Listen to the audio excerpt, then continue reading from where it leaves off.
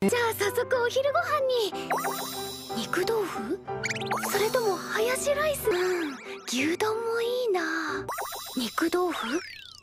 ハヤシライス？チンジャオロース？皆さんお昼ご飯です。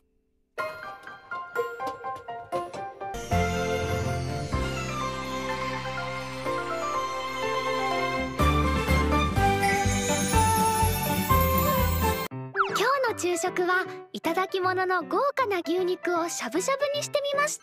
時間がかからず手軽に作れるのがしゃぶしゃぶのいいところ。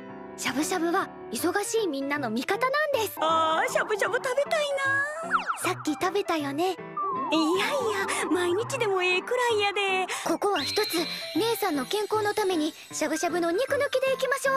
花、それただのお湯や。わからないことがあって。京都のうどんってどんなうどんなの？で？透き通ったおつゆに九条ネギとお揚げが乗ってて、まずは昆布と鰹節で合わせだしを取ってやな。はい、九条ネギね。ああ、お菓子や卵も売ってる。うどんとか薄口醤油もあるけど。お願い。お揚げさん。はいはい、おおきに。へえ、おうどん。そしたらこれをもう炊いてな。味の付け方は薄口醤油とお出汁で。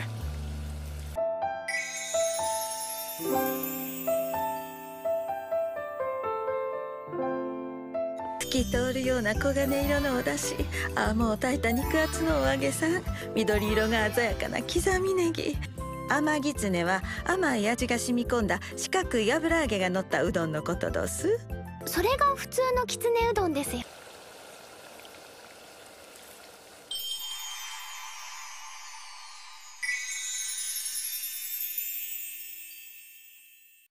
今日のおやつは外はサクサク中はしっとりオールドファッションドーナツです。型抜きがない時は大きめのコップとペットボトルのキャップを使ってくり抜くとちょうどいい大きさになるよ。